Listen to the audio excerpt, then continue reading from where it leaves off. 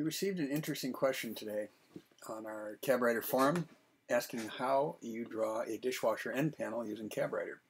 And since I just finished a kitchen doing that, I thought it would be an interesting thing to share with everyone. And it's also a great study in how to use parameters to your advantage to make modifications to get what you want in the end. So here's a kitchen that I was working on, and you can see we've got a dishwasher here that's a little smaller than normal. It's only 18 inches wide, but it needs an end panel over here.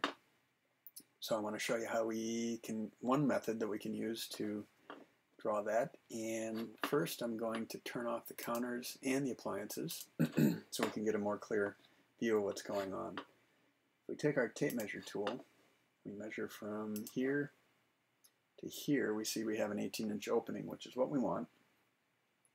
And then if we look again from here to here, we can see that this style will be 1 inch and 9/16 wide. So I made these marks already, and my styles are 1 inch and 9/16 wide because they cover a 3/4 inch interior carcass side and a 13/16 panel thickness on the side, which is what we're going for.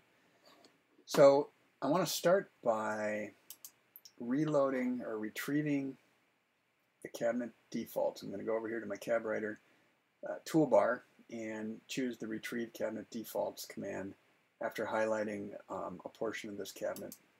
What that's going to do is it's going to reload my defaults to what I use to draw these cabinets, which is basically a face frame design. But I don't want my cabinet to start off the floor with a toe kick. I need it to go all the way to the floor, and I'm only going to use part of this cabinet to represent an end panel, which will become clear here in a second.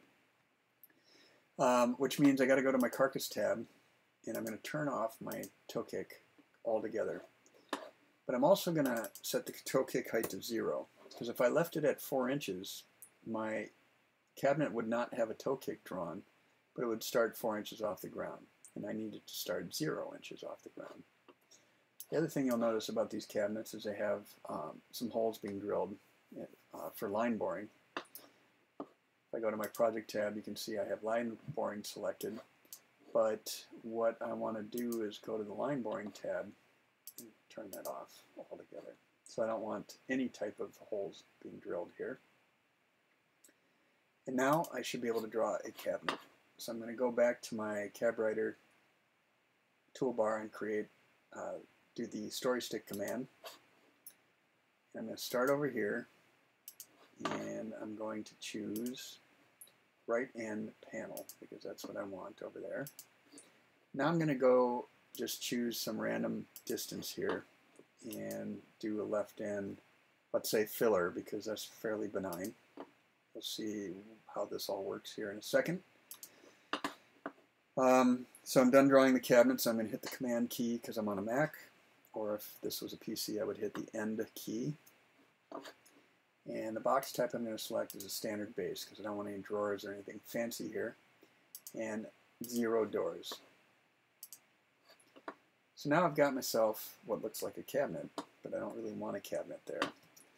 I'm going to select the cabinet and then say CabWriter, select cabinet.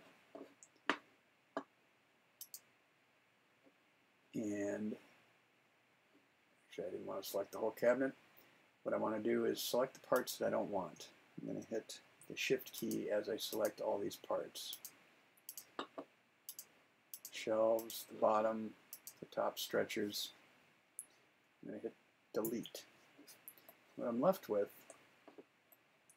is basically an end panel. It goes all the way to the floor, has a panel, has an interior carcass side to give it some thickness. I'm going to turn off the floor for a second. I'm going to use the orbit tool right here. I'm going to go underneath.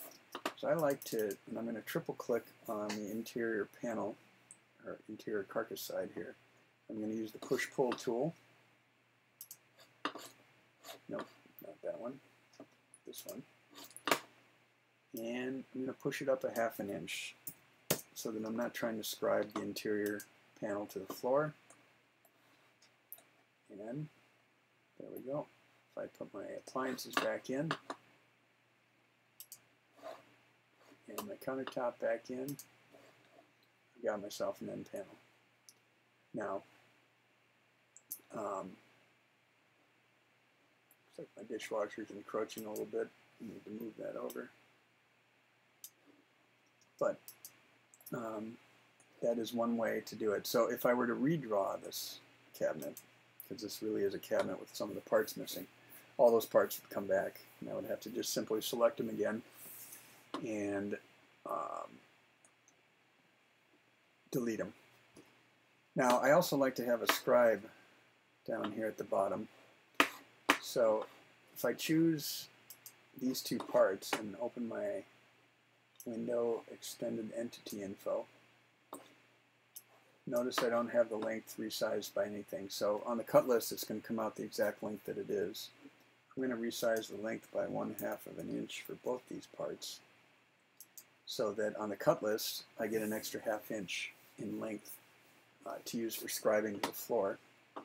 Oops, I need to do it on this front style as well. Resize length by 1/2 inch.